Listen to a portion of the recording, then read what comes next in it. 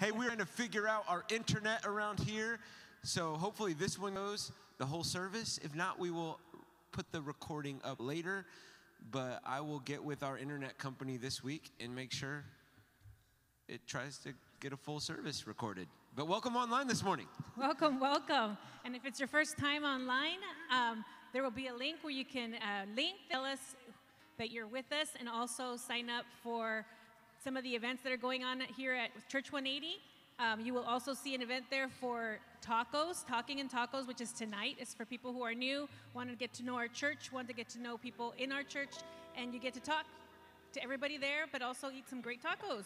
Yes, yes. What do we have going on? We have a worship night, right? We do. We have a worship night on Thursday, April 11th at 7 p.m. The doors will open at 6:30. Yes, at City Lights Church. It's over at Eastlake. You can see online on that QR code the actual address, but it's going to be great. And also online, you can find a link to our QR code where you can request prayer if you need prayer. There's a team of us here at Church180 that will pray for you. And also, lastly, generosity. The things that we do here at Church180, the things that we do for our community is actually able to happen because of people that are generous in our congregation, and also you. So if you want to go online, church180sd.com/give. Yes, that's it. We always say that we believe generosity is the fuel that Jesus uses to help people turn toward hope.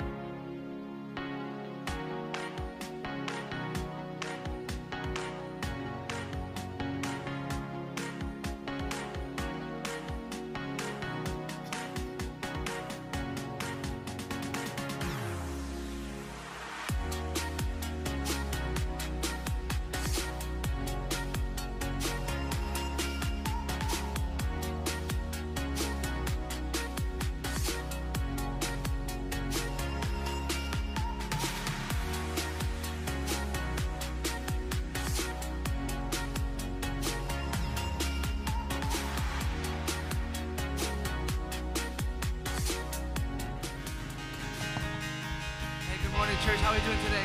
Anybody inside worship this morning? Come on, come on, come on. When you stand to your feet, you are the 10:30 crew. You slept in today.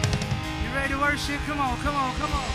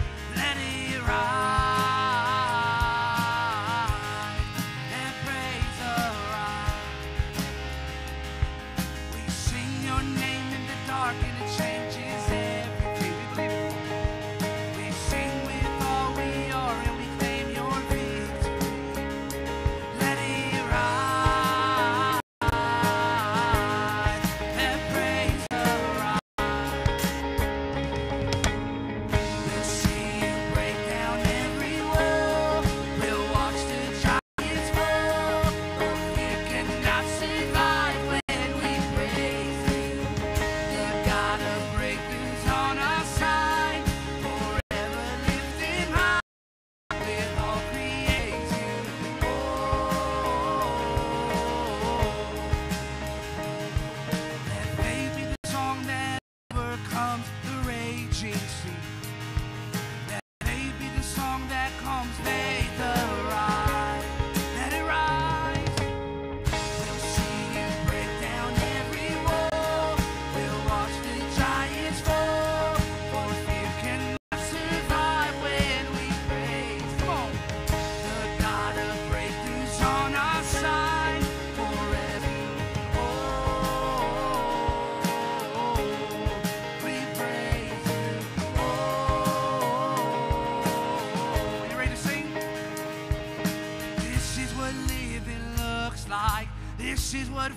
freedom feels like. This is what heaven sounds like. We praise you, your turn. This is what living looks like. This is what freedom feels like. This is what heaven sounds like. We praise you, you ready? This is what living looks like. This is what freedom feels like. This is what heaven sounds like. We praise you, praise you. This is what living looks like. This is what freedom feels like. This is what heaven sounds like. We praise you, praise. We'll see you break down every wall. We'll watch the giants fall. For fear cannot survive when we praise you. The God of breakthroughs on our side. Forever lift him high. With all creation cry, God, we praise you. We'll see you break down every wall. We'll watch the giants fall. For fear cannot survive when we praise you. The God of breakthroughs on our side. Forever lift him high. With all creation cry, God, we praise you. Oh, we praise you. Oh, we praise you. Oh, we praise you. Oh, we praise you. Come on, we got some praise music this morning. Come on, come on, come on.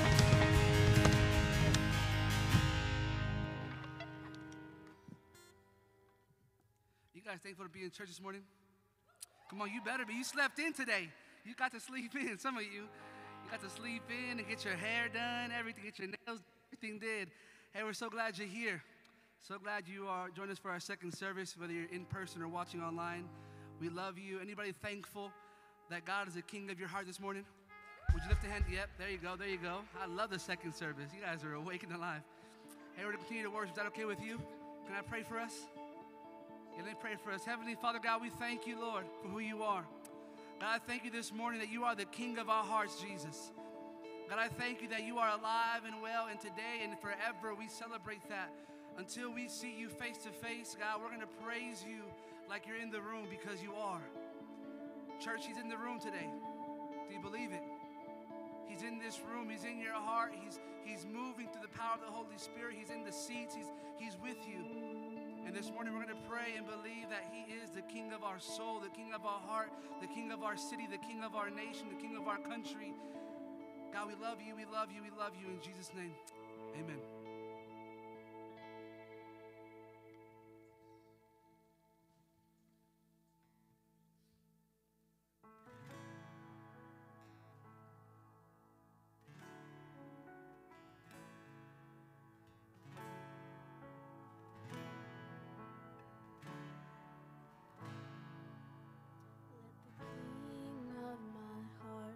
Be the mountain where I run, the fountain I drink from. Oh, he is my song. The king of my heart. Be the shadow where I hide, the ransom for my life. Oh, he is my song. 'Cause you are good, you're good. Oh.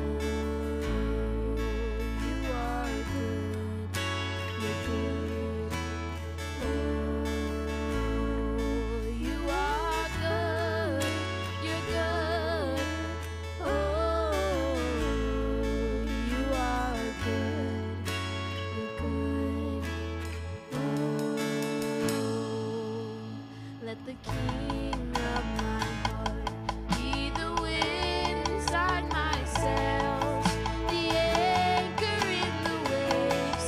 Oh, he is my song. Let the king of my heart be the fire inside my veins, the echo of my days. Oh, he is my song. Let the king of my heart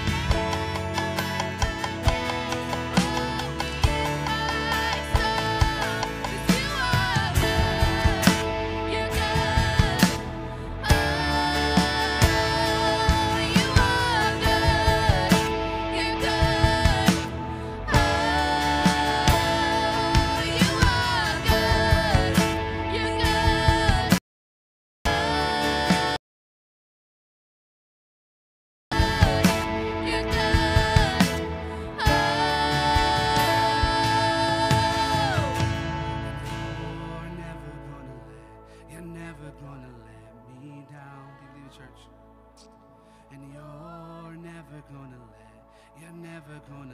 me down. And you're never gonna let me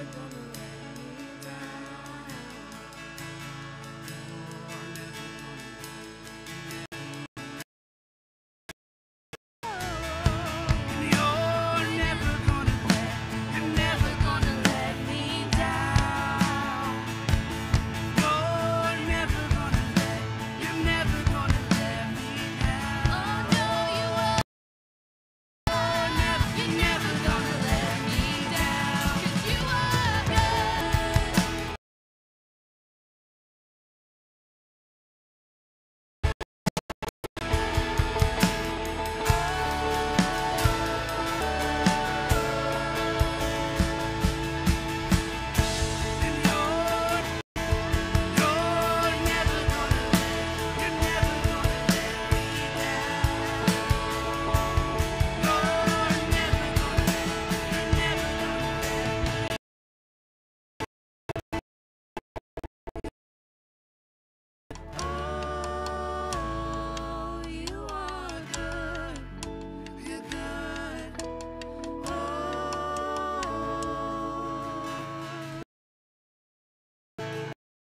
p.m.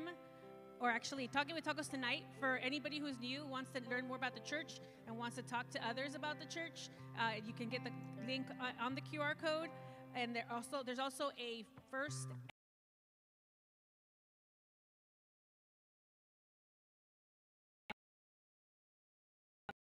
and last. Amen, amen, amen. Stand to your feet. Yeah, you can clap. Okay, come on.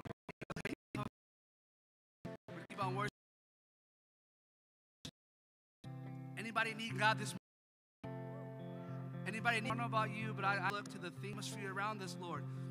And God, this morning, so good as a band that we would bring a little bit of heaven down to earth. God, we sang that song. This is what freedom looks like, and who are worshiping you freely. So today, Lord, I pray for those hearts who came in hardened. Would you just bring a fresh revival? Would you bring a fresh fire? Would you bring a fresh healing to our spirits this morning, Jesus? And would you heal our hearts and heal our land? In Jesus' name, we love you, we love you, and we love you. We need you, Lord, this morning. Amen.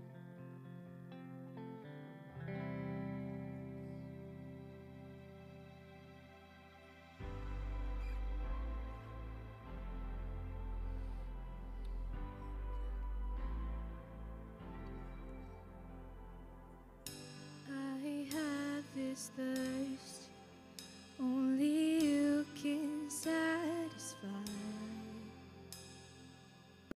Consuming fire, I search and seek, but you're never hard to find. The more of you I see, the more that I desire. Captured my heart, everything there is. I need you.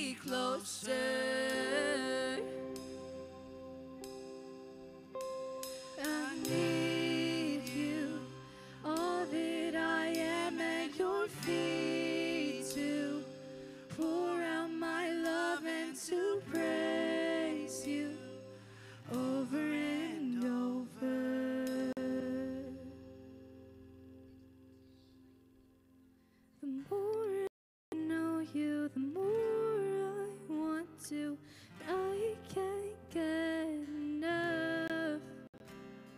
The more I know you, the more I want to. You may be seated. I closed my eyes for a second and it got really full. Welcome.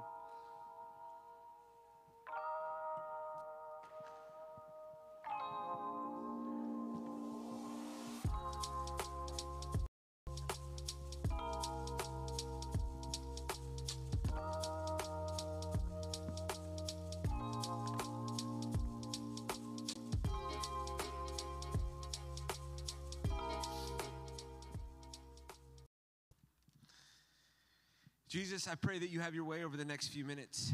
That, God, we would be convinced how much we need you and that we would look to you for formation, God.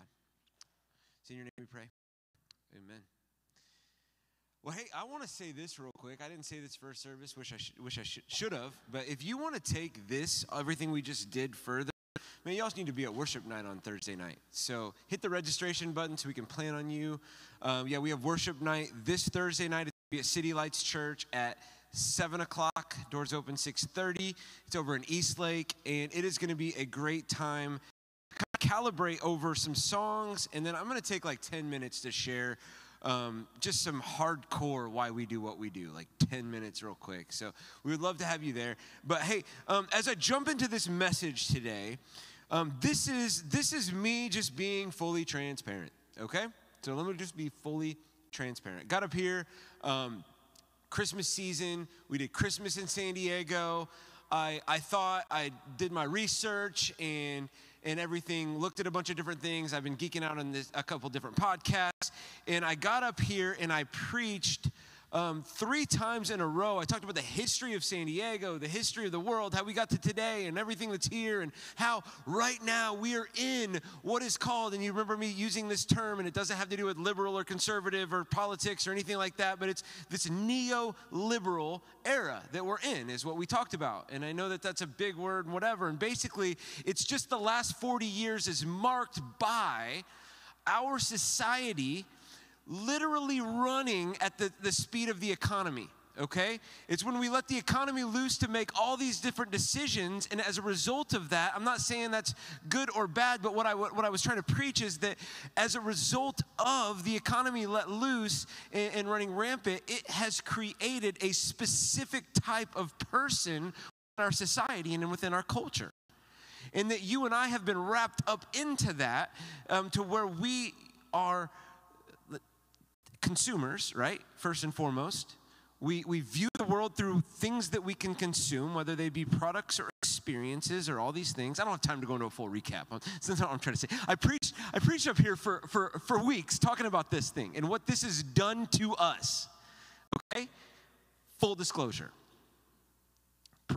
Christmas Eve, lights are whatever, lights are out. We do our thing, go home, and now my kids are on Christmas break.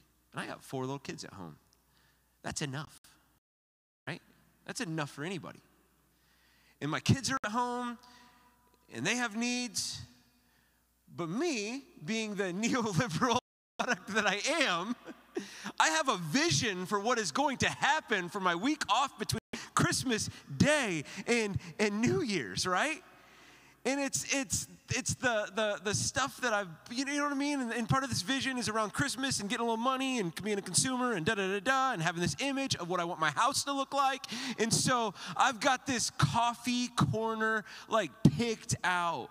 Like Kelsey and I, we do a bunch of research. We wanted to get a really, really, really nice coffee machine, but we were like, are we really going to drop that much money on a used thing? Because we can't even afford the real, the new thing. So we settled on this specific coffee maker that we bought for our second time in the black edition this time.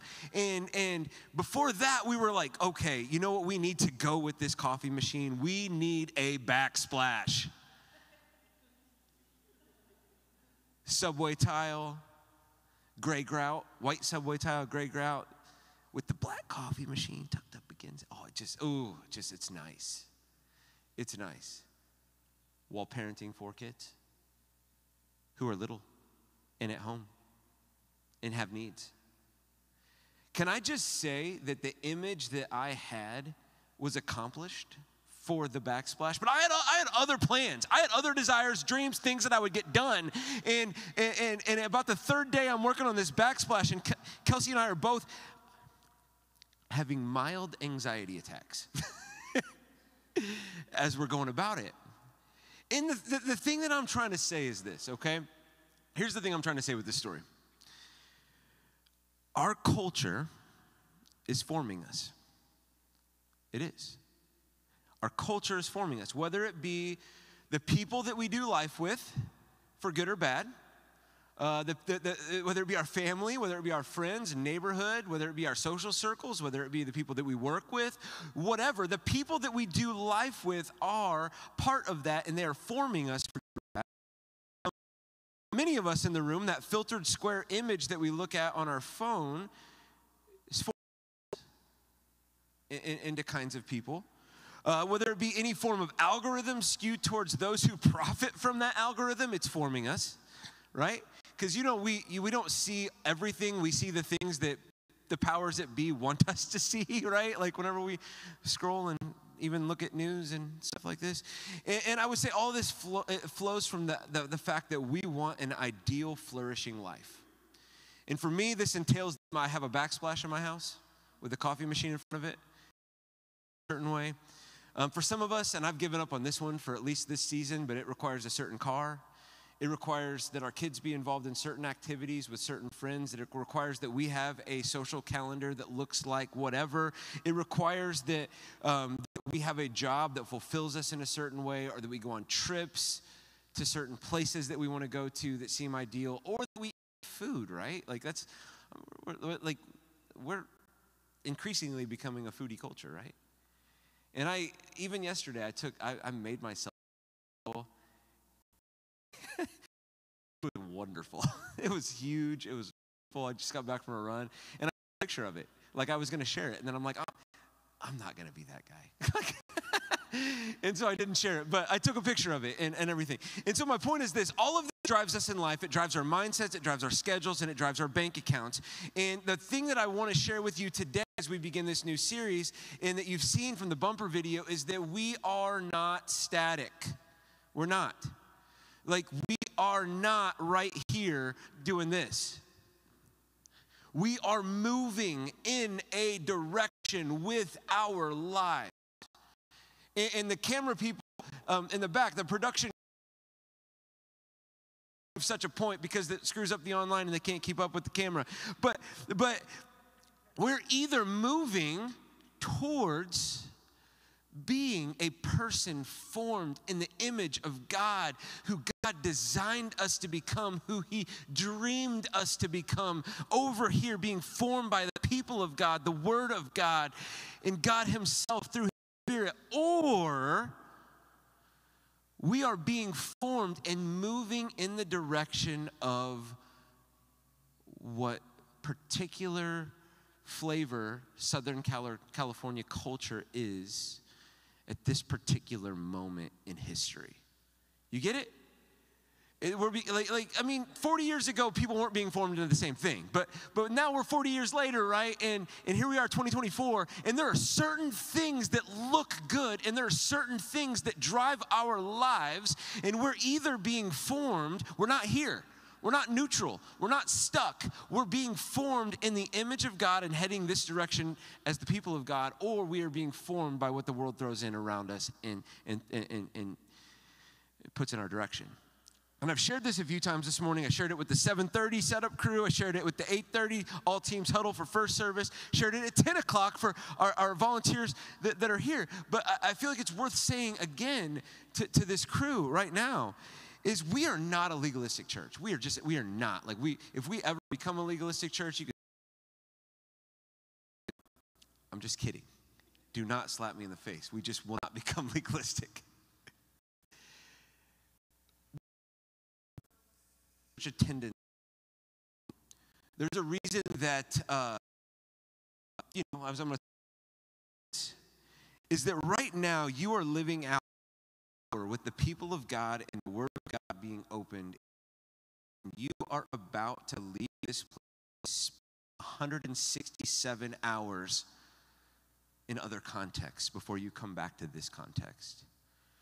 In our dream, like not my dream, God's dream and God's design, as we're going to talk about from the book of Acts and the book of Daniel, all these different things, the thing is that do not underestimate what God can do in this hour through his people and through his word to start to move you into this direction, or at least to influence the other 167 hours in your week towards this direction. Because here's the thing that I'm trying to say, and I'm going to say it over and over and over again today, but it's this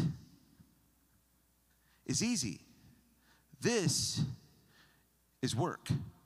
And so it's easy for the next 167 hours to just do life with the people that you do life with, and do your job and do your work and do your, social activities and do your little things and go, here and go there. And it's easy to just be like, look like another Southern California person.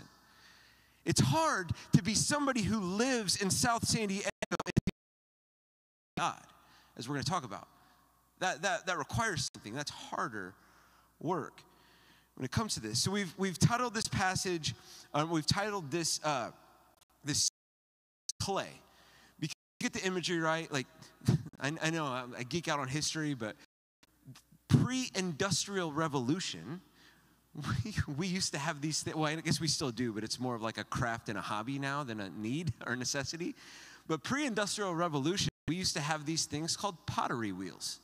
And they would put a piece of clay up on a wheel that would spin around, and people would shape that thing into our formed and molded into an image of something that could be used as a tool to provide us nourishment in so many ways. And so the biblical writers, they capitalize on that. And so there are scriptures, it's in your note sheet if you picked one up. Job chapter 10, Isaiah chapter 29, Isaiah chapter 45, my favorite, Isaiah chapter 64, which was in the bumper video, Jeremiah chapter 18, Romans chapter 9, 2 Corinthians chapter 4, all of these use this imagery of human beings being like clay and God himself being like the potter who has the ability to shape us and to form us into the people that he desires for us to be. So the thing that I've suggested is that we have two options. We're either being formed into the image already, but I just want to stamp this home and highlight this, is that if you grabbed a note sheet, you would see that we titled this message A Rule of Life. And we're going to get into that in a minute and what that means. But I would take it further. If, like, that was on Wednesday. As this message sat with me on Thursday and Friday, I started to think, man, I mistitled this thing. Because more than a rule of life, your rule of life is a weapon that you have. Because make no mistake at all, if you thing you do, 10:30, right? You made it to church, second service. You made it to Church180 today, and you've occupied a seat this morning, and you're here in this room. I'm going to your desire this way and not this way. Can I just assume that?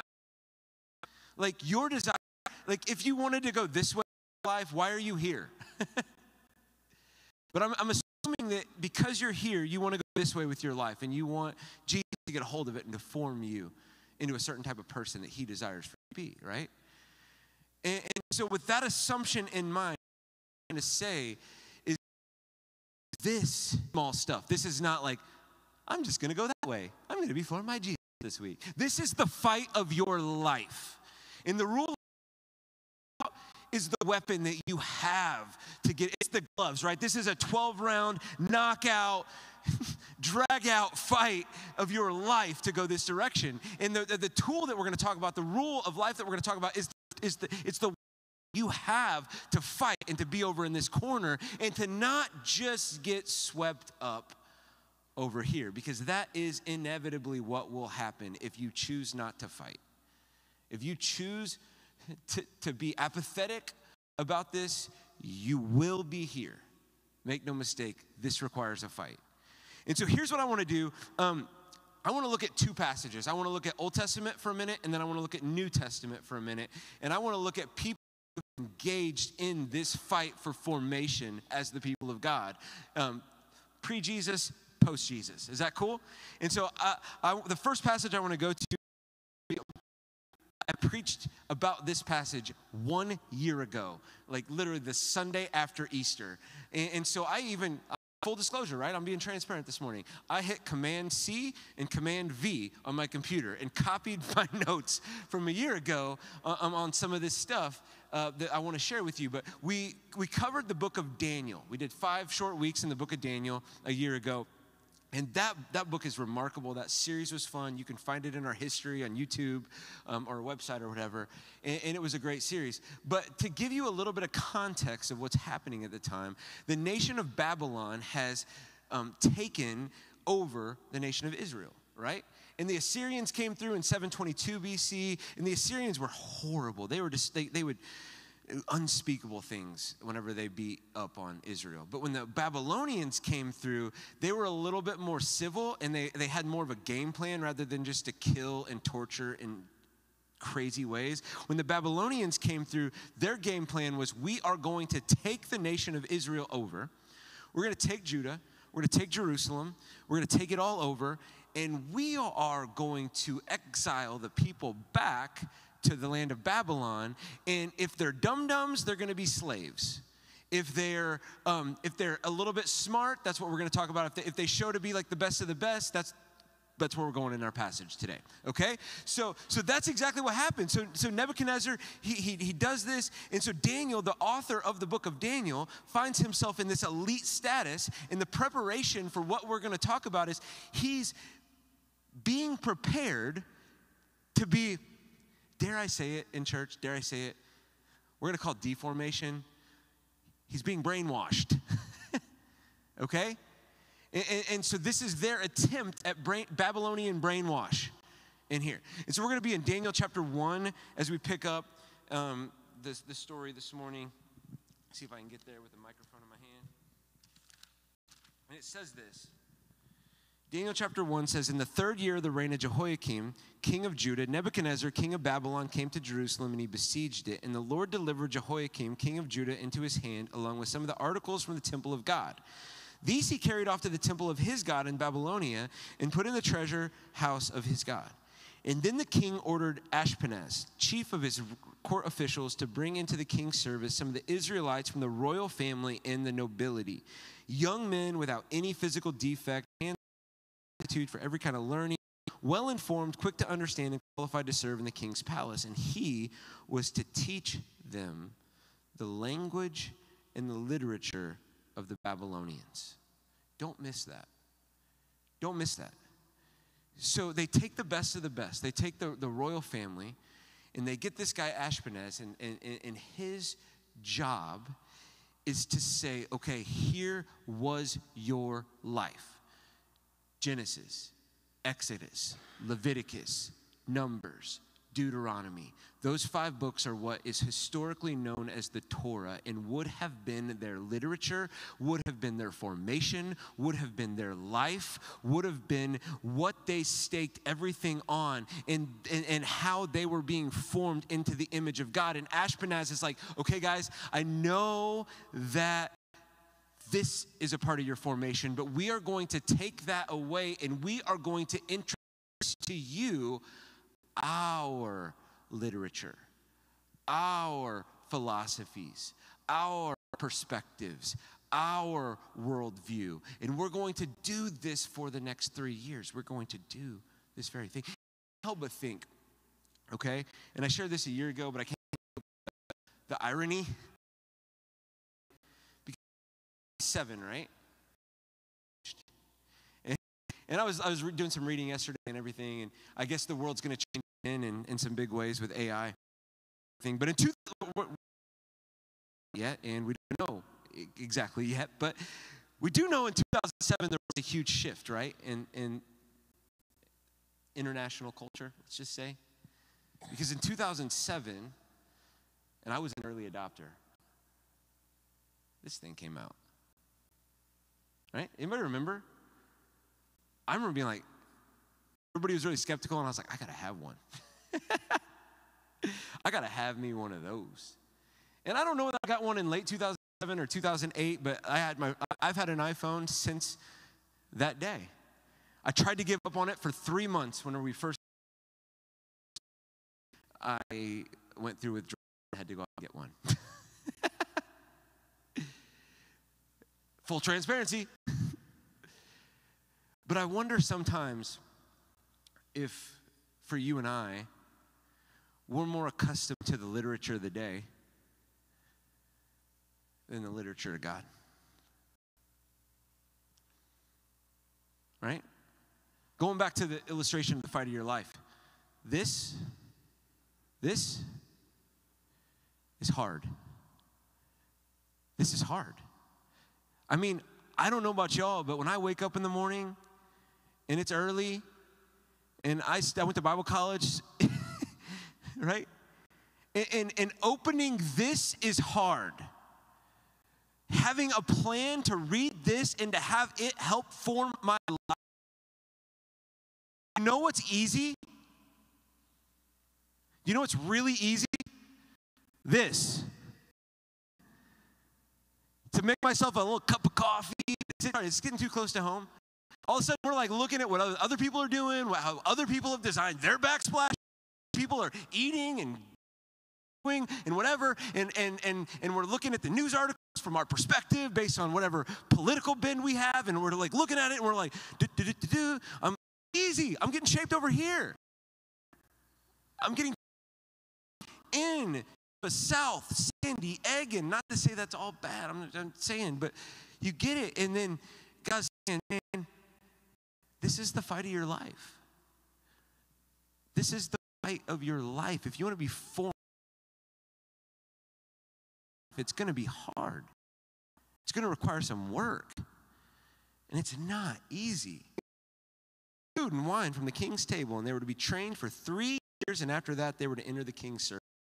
So, I won't go too long into this, but another way they tried to deform them was their diet. Like, I put it in the Old Testament, God in the Old Testament, and so they had very strict diet codes that marked the people of God at this time. And what the Ashpenaz is doing, this Babylonian ruler, is he's saying, now don't get me wrong, like, this culture, he's saying, y'all want ribeye? You want some surf and turf? You want a cheeseburger, right? You can't have a cheeseburger over here. Like, you want to put cheese on that meat? Yeah, I do. You want to have some of the best wine? And forget about that bottom shelf liquor. You want to have some of the top shelf liquor? I mean, we're talking about the high dollar stuff. You want that? You want to party every day over here? And you want to do that for 3 years? Formed in this way with your life, but I'm trying to take you this way with your nation, with your brain, with your acculturation, with you're being swept up into our culture over here. And I love what Daniel says. We don't have a chief official for permission not to defile himself in this way. And see, that word resolved, it conjures up this image of I am driving a stake in the ground. Meaning, what we see a couple chapters later is that what we see is that the chief guy, the chief royal guy is like, I like these guys. I'll listen to Daniel's request. And so it's like, hey, put me to the test. Give me 10 days to eat my people. And what we see all throughout the Old Testament was that 10 was a test. There was the 10 commandments. God had commanded 10 of their income and a tithe. And every time God had given them and to put God or their trust in God. So when we see this, Daniel says, and at the end of these 10 days, they're blowing. Daniel's better looking, he's smarter, he's just 10 times better than the other people as a result of following God's plan. And so fast forward to it's like, okay, if you're gonna get thrown into a fire furnace if you don't bow down to this big idol culture worships, but to worship in God alone. He puts his stake in the ground and he does that. And so we see this beautiful example. There's some similarities what we see. Jesus has risen from the dead. He's appeared to over 500 people gathered together. And all and gets up to these people and they speak up and they say, we believe your message now what do we do? And Peter says, repent and be baptized, every single one of you. And 3,000 people that we see from the scriptures, Acts chapter 2, 3,000 people put their faith, put their trust, put their belief in this person of Jesus. And this, guys, the thing I'm trying to say is that this is just as controversial for them as it was for Daniel. Like, we always romanticize these stories like they're like us in 2024, and we like literally have a tax law change and we cry persecution. We get made fun of a little bit, right? and I mean, like, we're talking fiery furnaces over here in the Old Testament. For this, it's like, you know, did not disrupt the Roman Empire. The Jewish traditions as they were. They didn't. They found a way to play nicely together. Right? The Roman Empire ruled the world, and they let the Jews do what they wanted to do at this time, and in this particular the you know who disrupt the apple cart? Jesus. Them. And he disrupted. And 3,000 people are like, what do we do? And he says, repent and be baptized, every single one of you. And that's where we pick up on this famous verse that if you've been in church, you've heard. It says, they devoted themselves to the apostles' teaching and to fellowship, to the breaking of bread and to prayer. Everyone was filled with awe and many wonders, at many wonders performed by the apostles. All the property and possessions to give to anyone who had need, and every day they continued to meet together in the temple courts. They broke bread to their number daily, those who were saved. The fact that the Lord added to their number daily is crazy. Because, I mean, I'm going to be honest with you, this is the life. But it doesn't cost you what it costs them. And sometimes because it doesn't cost you what it costs them, it becomes cheap. And it becomes mundane, routine. And all of a sudden, following Jesus and being formed by Jesus can become or an add-on to our already busy, swept up current of Southern California culture over here. A few things. Daniel, they devoted themselves to the diet, literature, prayer, and worship of God. In Acts, they devoted themselves to the teaching, communion, and prayer.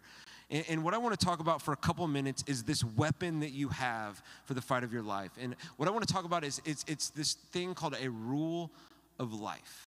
And for centuries, we've kind of gotten away from it because we've made church so corporate in so many ways. And we've made this 1 hour thing. You know, here I am. I'm feeding into it. And that's fine. I got to use some aspects of it to talk about it. But this 1 hour that you come to and we become consumers of this 1 hour and everything. But for centuries, people followed the way of Jesus. They put this thing called a rule of life.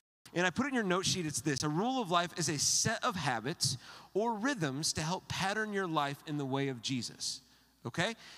And I want to talk about this for a couple minutes. And I don't want to give you like this recipe for your life.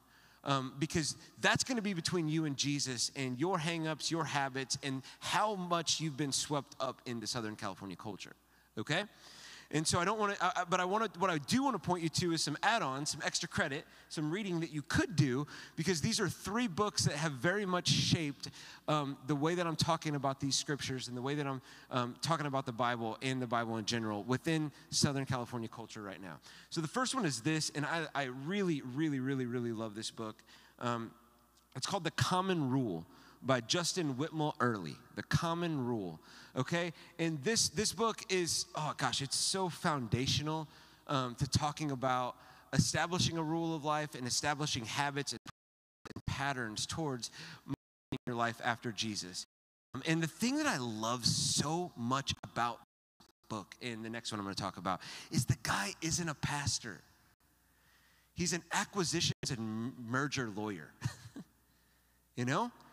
And it's just so profound and great for me as a pastor to read his work and to hear him talk about how he will, get on his knees in the morning and pray for his day in formation in the eyes of God, and how, through 3 or 4 cups of coffee and through meetings from the morning, his whole day is blown to bits, and all of a sudden he's at lunch and he has to lock his door, get down on his knees and pray while he's in this fight of his life, that God would continue to take over his day and that he would not get just swept up what everybody else's agenda was for him, whatever the culture's agenda is for him. I love that. Early, if you have young kids at home, or if you have kids at home, they don't have to be super young. Habits of the household. Oh my gosh. Justin Whitmore early.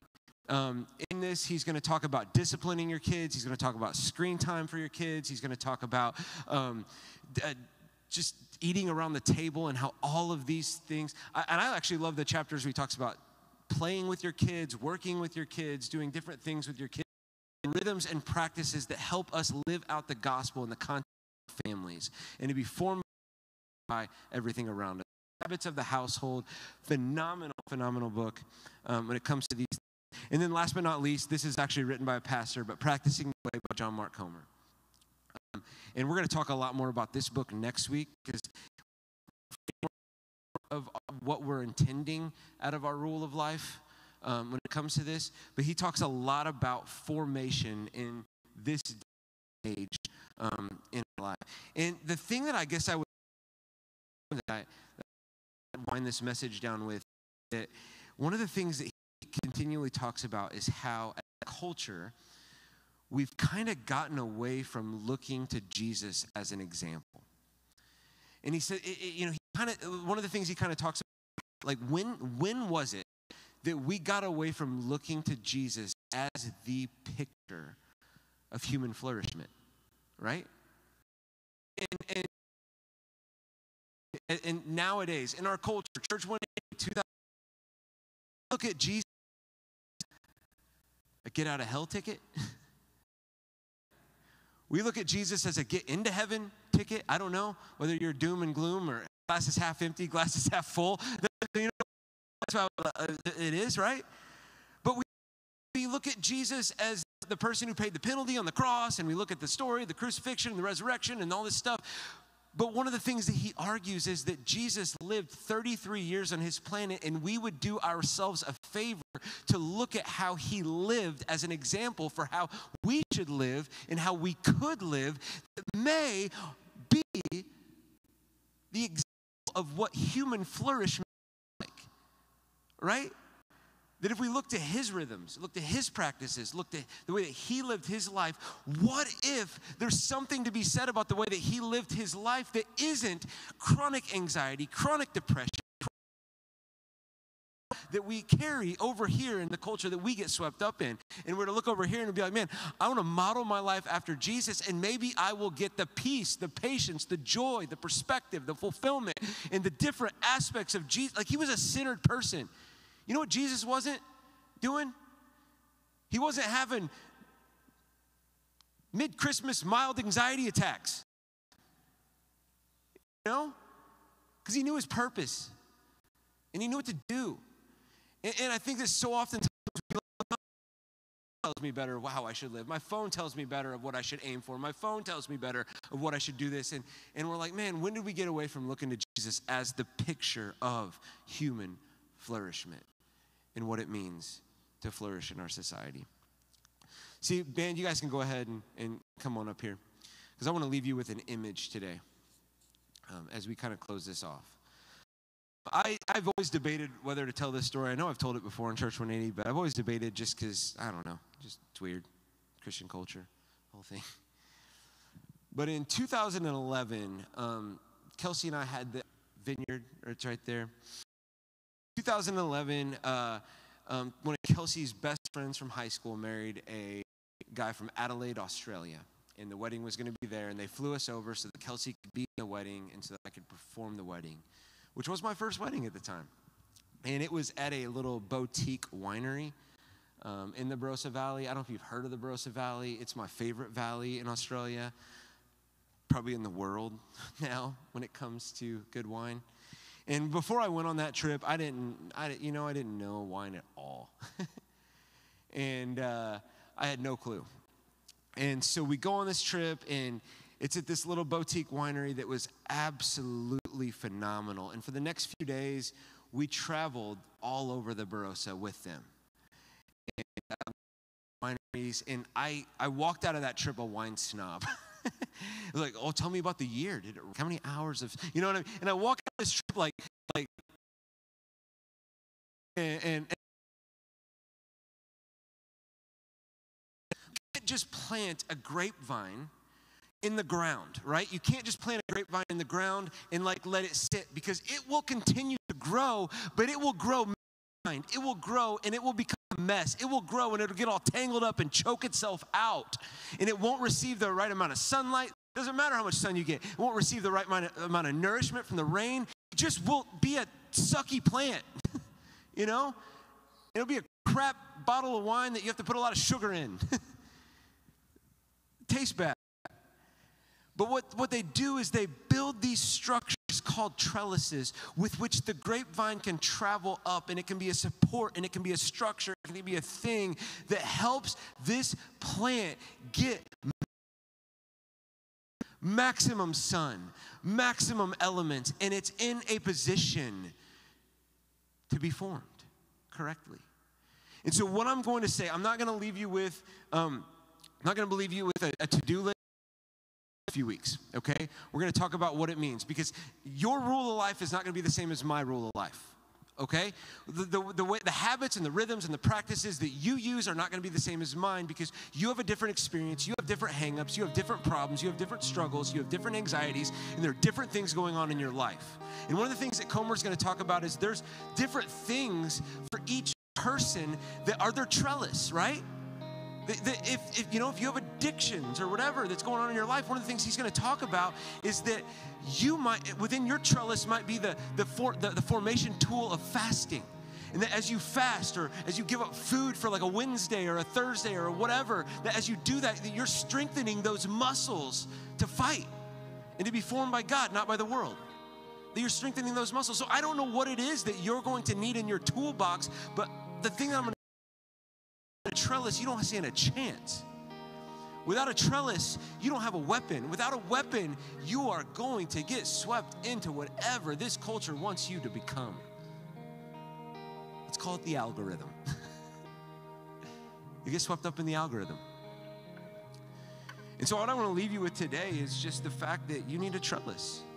And you can start to do some homework. You can go to practicingtheway.org. It's on your note sheet, and you can start to build your own rule based on your life experiences. But the thing I want to leave you with is just the trellis, because you're not static and you are being formed.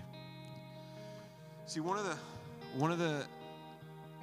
things that we at Church 180 believe as a rule of life and as a trellis that we incorporate each week is the act of communion. And that they devoted themselves to teaching, fellowship, prayer, and just remember the sacrifice that Jesus made for the forgiveness and the hope that we have. And so on each table in the back, there's some that represents the blood of Jesus that was spilled out. There's a cracker that represents the body of Jesus that was broken, and we do that to remember, because we think that there's something about that. We believe there's something about that that centers us and grounds us and is a trellis for our life and our formation as we go forth from here. So I'm going to pray for that time, and then you're free anytime during this song to go grab that and to take communion with us. Jesus, thank you.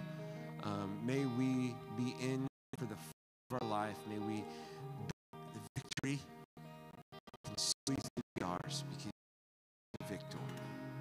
We thank you for that. It's in your name we pray.